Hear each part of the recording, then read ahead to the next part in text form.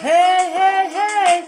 Welcome back to sTalk. Hey, listen, if you are a returning subscriber and you already come over here and get down with me, you already know what to do. I don't have to even ask you, right? But if you just happen to be walking these YouTube streets and stumbled upon Mz.Teavalocity's sTalk and you enjoyed the commentary, hey, please don't hesitate to become a subscriber. I won't mind at all. In fact, today I have a special pricing for you. It's free $99. Yep, I said it. Free $99. It doesn't cost you a thing.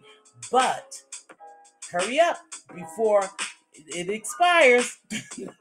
No, go ahead. Thank you so much. But let me get right into the story and stop being silly. You guys know about Alexis Ware? Where is Alexis Ware? Well, I did this story 2 weeks ago, right? And it's still going on. So I decided, let me follow up on this Alexis Ware story because this is strange. It didn't strike me right in the first place with the mother and all of them. So I decided that I will watch this Ratchet TV Media. He has it on every night, and people have been visiting his platform, family member, friends, baby daddies, aunts, uncles, mother, cousin, brothers, you name it, they there on his, on his platform. So every now and then I'll pop in there and I'll listen to a little bit of it and try to make heads or tails. You guys, to be honest, I cannot even wrap my brains around this story. This story is getting crazier and crazier by the day. I just can't. I just don't know what's happening here. But in my heart and heart, I do believe that these people do know what happened to her, and they're just not saying. I don't know if they're just not saying because they're afraid what will happen to them, or they really just don't care. I think it's a lot of people in on this from what I gather from listening to these people on this young man's platform. Now at one point I thought TJ, which is the youngest baby's father, the little boy's father, who she went to meet and they vanished, and she vanished from there. I did think he probably has something to do with it, but now I don't think so. I don't think so at all. I think perhaps he don't know what happened to her, but he continues to say she was talking weird. She was talking like she was paranoid. Their last couple of conversations just didn't seem right. She was talking as if somebody was after her. Some crazy stuff was happening to her by other people and her family members, and that she was just afraid and she had to get away. And she talked about black magic, voodoo, and drugs. Somebody had gave her some bad drugs. So much stuff. I'm telling you guys, there's so much happening with this story. It's kind of hard to keep up. But so now I really don't think him or the daughter's father has anything to do with it. Now I do believe that her friend Alizé, when she came on, I watched her. She's been on several people's platforms. She seems nervous. She seems scared. A case of anxiety. She's probably paranoid and freaking too. I believe she knows exactly what happened, and she's just afraid to tell the true story. So she's saying anything that she thinks will cover her, but it doesn't look good for her. Like I said, you guys, you would have to go follow that. It's a mess, a big mess. However, I want to get to this part, the voodoo part. They said that she wanted to take up black magic. I think voodoo or witchcraft, they all one and the same, and maybe not. I don't know. I don't fool around with it. But if she did and she got involved with that and didn't know how to use it, is a strong possibility that it backfired on her somehow. I don't know. Again, I don't use that stuff. I don't fool around with it. I know people who have used it and it has worked in their favor, but I don't. So I don't dig too deep into that shit because I don't care about it. Anywho, they said she had started practicing that, and I don't know if she was doing like a love potion or some type of potion to get rid of these men out of her life who was bringing her, a lot of stress and harm somehow. I don't know, but that's that's one thing. Then they talked about that she had a bag on her head. And I don't mean a brown paper bag. I mean a bag like when you owe somebody some money because you have taken their products and you didn't bring them their money back for their products. Now they looking for you. I heard some people in Baltimore is looking for her because she was traveling up and down, carrying their products, getting rid of their products, and then didn't return the money. So perhaps they put a bag on her head, and I mean a number bag, a money bag, to get rid of her. I don't know. That's one story. So you don't play with people like that. If you got their product, you do what you have to do with it, and you give them their money. And according to her friend, Alizé, she know how to get the bag. A lot of people liked her. She was teaching her how to make money, I guess, in the dance world, in the product world, if you know what I mean by product. I don't know, doing hair, makeup, or whatever. She called her a mentor. Now, I don't know what type of mentoring Alexis was doing to Alizé, but she was very close to Alexis, supposedly, and Alexis had called her and told her, you can have all of my stuff. You can have my clothes, my car, my belongings. You can have it all. I'm getting out of here. So I don't know if she was trying to escape whatever was going on in her world at that time, and she didn't give a damn. She just dropped the kids off with TJ, where she knew that they would be safe, or they would get to her mother or the little girl's father, because they have two separate fathers. The little boy is TJ's son, and the little girl is Sosa's daughter. So those are the two men that she had children by. And at this point, from what I gather, they have nothing to do with her disappearing. They did say she was acting really strange. She had called both of them several times, talking out of her head. Her family did state that they had spoken to her and she was weird. Last time they was around her, she was very paranoid. Then, remember I told you about the black car, that she was so paranoid about the black car that she called the police. And when the police came and checked out the black car, or SUV, it was an SUV, and they left, she jumped in her car with her two children and took off to meet TJ. That was the beginning of the story. And from there, she vanished. But I do remember the little girl saying that she thought she saw the black SUV parked across the street from the 7-Eleven supposedly they had met at. That's strange too. So I don't know what happened after that from the 7-Eleven, but Alexis disappeared, right? So back to the friend Alizé. She's acting weird. She act like she knows something. She's nervous. She's going on podcast after podcast, saying what she know, and she always appeared to me to know something but hiding it because she's afraid what will happen to her and her child. Now, a lot of the people that have been on these platforms, this Ratchet TV media platform, I don't know, they seem a little shaky, but some of them seem like they are legit in what they're saying, or that's the way they want it to appear to us, the audience, right? But you'll have to go follow Ratchet TV media because, like I said, there's so many twists and turns. So if the girl is still amongst us, maybe she don't want to be found, or perhaps she could be kidnapped, because I told you it was strange that her mother used those words. That's why I think her mother knew something when she said, I believe my daughter is kidnapped. So come to find out, the family is not as close as they pretended they were. In fact, her and her mother didn't get along at all. Her sisters and brothers, her older brother, who's talking, he's on a reality show, but he's been on a reality show. So I don't know.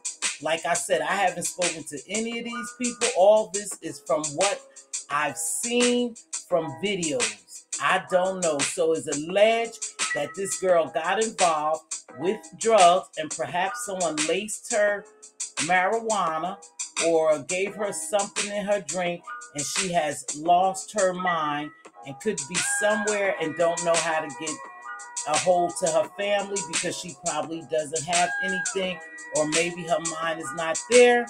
I don't know if she had a mental breakdown because they showed a picture of her on the Ring camera, and she was telling the neighbor that she had to get away, that she was leaving. She just needed to get away from him.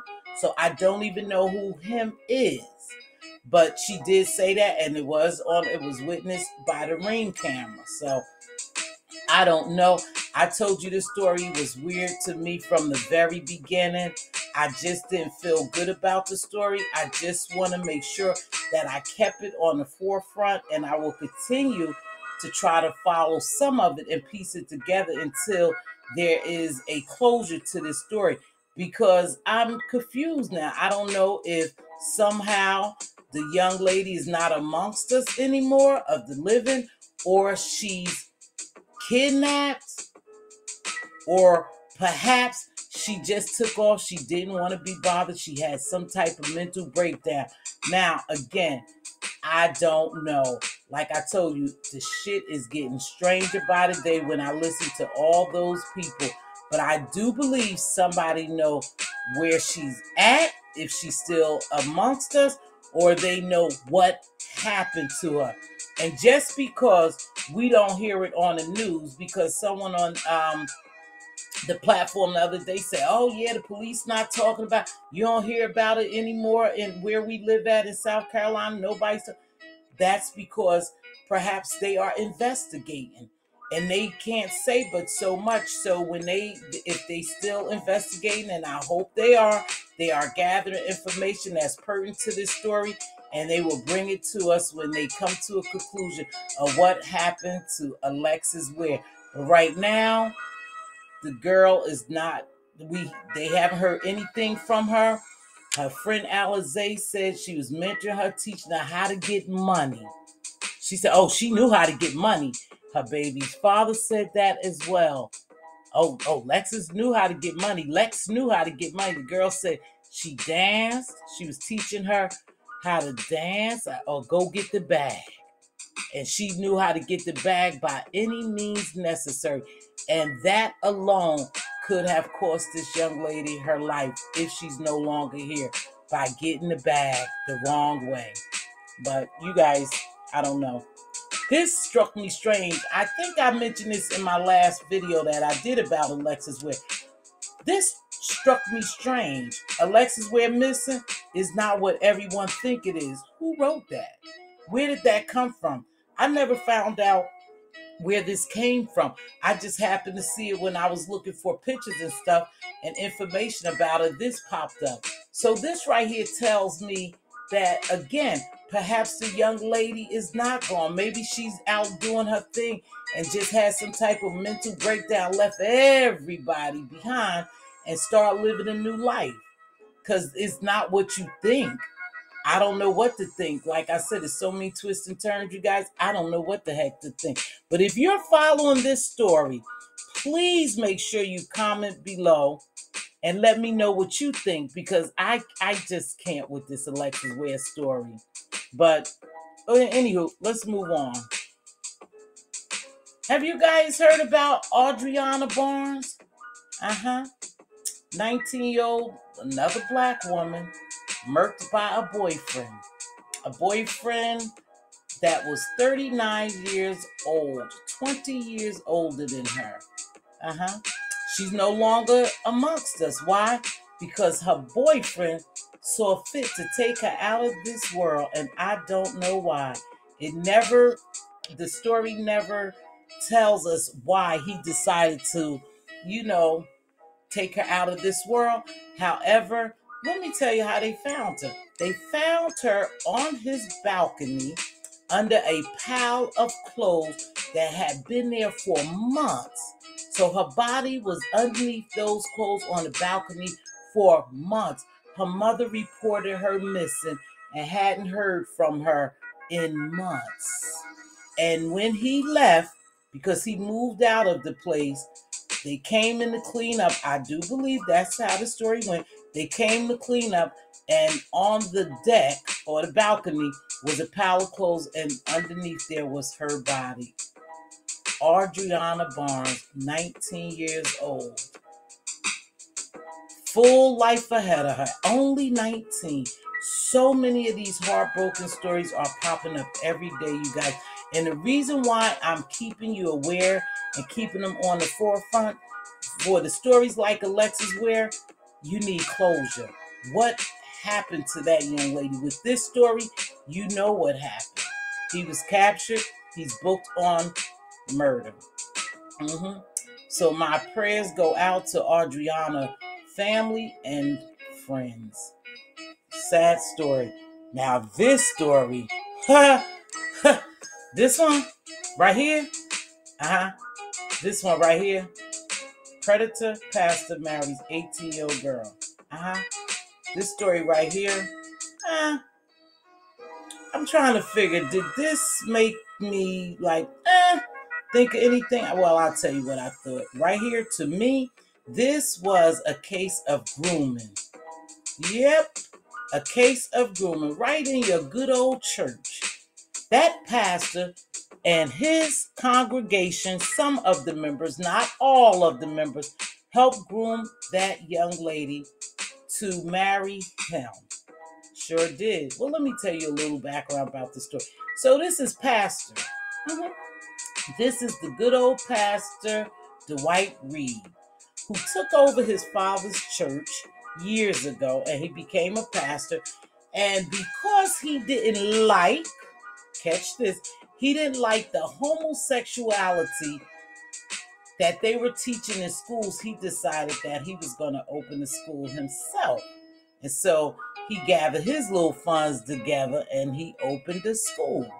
Now, this young lady right here, her mother and father attended his church. They are faithful members of his church. They have been members since she was young, when the father was the pastor of the church and handed it down to him. Because I believe the mother and fathers did. God rest their souls. But anywho, so he takes over this church. He don't like what public schools are teaching, and he decided our church is going to open the school, got the funding to open the school, and this young lady at the age of 14 attended the school. So he was the principal, he was the pastor of the church, he was part of the faculty and the teachers and everything. So he was deep into the church, right? So this young man had been seeing this young lady every day at school, ever since she was young, 14. He said he's been watching her ever since she was 14. Now that's some sick shit, but it is what it is. He told the truth. So to me, him and some of his staff has been grooming this young girl for years to marry him for his sick predator mind. He is a predator. They're grooming young girls, I believe. It sounds like to me, they're grooming young girls in that school because he's not the first older man that married a younger woman in that congregation. That's what they do. Prior to that, his father was marrying off older men to younger women. Allegedly, that's what they say. So anywho, now he's doing. So to me, this young man looked at this young girl sexually for a long time until she became an age. But it also leads me, now I could be wrong to believe, perhaps he have touched her before she even became of an adult age of 18. Because soon as she turned 18, he married her, right? So what was he doing prior to her becoming 18? That's what I want to know. Well, I may not be the only one want to know, because now they have a petition. And what is this garbage in Utah? I think it's in Utah or some little.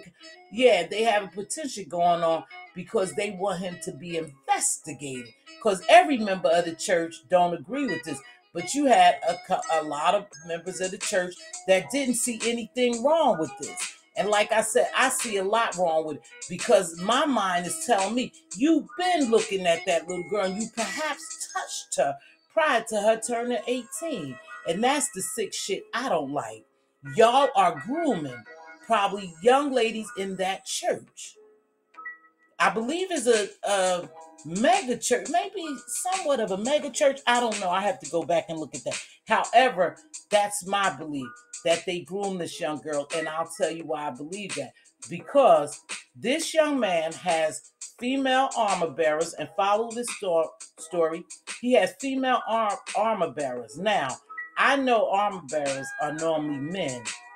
And what they are like personal assistants to the pastor. Carry his baggage, carry his Bible, his little prayer cloths and all that. They carried all his goodies and they go around with him wherever he go to preach, right? So that's an armor bearer. And they normally men. But this young man, this some strange shit, you guys. He has female armor bearers. So that made me think, female armor bearers for a male. Now, I could see the first lady having assistants, but him having female armor bearers, what is really going on? Are those, quote, armor bearers helping him find these young girls, grooming them, helping the people of that church find these young girls and grooming them? What is really going on? It's strange for men to have female armor bearers. They normally have male armor bearers. So that struck me strange. What positions are they playing in this sick little game? Because something else is going on. And they make, it's easy for people to become a part of cults, you guys. And this is just all alleged. This is my perception. This is how I perceive this story, that it is predatory grooming. It is. I really do think so. And it could be like a small little cult. I don't know. Again, I haven't dug that deep. I just ran across the story and it rubbed me the wrong way. It sickened me because, in fact, when I was listening about this story, I read a little bit article about it, but when I was listening to some other videos and I listened to this man's response to the backlash that he had got for marrying this young girl, I was like, something is just not right. Now, this little girl, she ain't no little girl. See, I always say little girl because they're younger than me, but this young lady right here, allegedly, she didn't want to marry him. She wanted to back out of the marriage because she didn't feel good marrying him. But the people surrounding her, these armor bearers and other ladies, was telling her she had to go through with the marriage. She had to marry. He told her, you will not embarrass me. You have to marry me. You will not embarrass me. So he ordered the women to take care of her until the marriage that day. And that day, she didn't have access to her phone or anyone else except particular women that he had appointed to watch her, because she didn't want to go through with the marriage and they was going to make her go through with the marriage. And that's exactly what happened, allegedly. She didn't want to marry this pervert. So I don't know, but when he responds, he act like the marriage is so great and him and his wife sleep good at night. And why are people worried about it? But I don't know. And then there's also a story that cropped up. Perhaps she was pregnant by him. Now, I need to go back and see when did she turn 18 and match that with the amount, with the pregnancy inception. I want to see that. But they are, they do have a petition out, to sign, because people were not happy with this story, this marriage.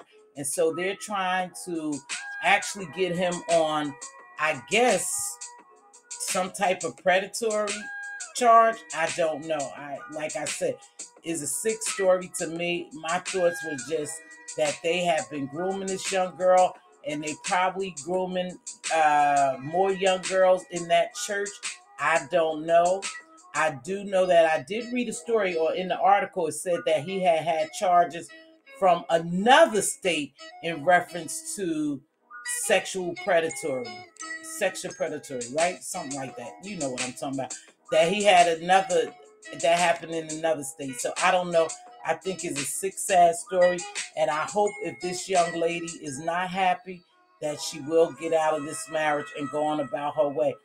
You know, but her, like I said, her parents are members of this church, and they've been members of this church for years. And so even if she felt some type of way and she did say anything to her parents probably encouraged her to go through with the marriage. I don't know. You know, a lot of times churches, and please don't get me wrong, churches become like cults. Just my saying, please don't get upset with me, but churches is kind of cultish at times. Listen, I'm about to get out of here. Thanks for watching me. You know, this video is to bring awareness to our community. It's not for exploitation or meant to bring any hurt to the victim's family or friends. Please keep the family of these victims in your prayers. All information in this video was obtained through news outlet Public Records and is covered by fair use copyright. Please do me a small favor that I always ask. Like, comment below to let me know what you think. Even if you know anything about any of these stories that you want to let me know about, please comment below. I greatly appreciate that. And again, if you're not a subscriber, please consider becoming one. With that being said, peace. I'll see you.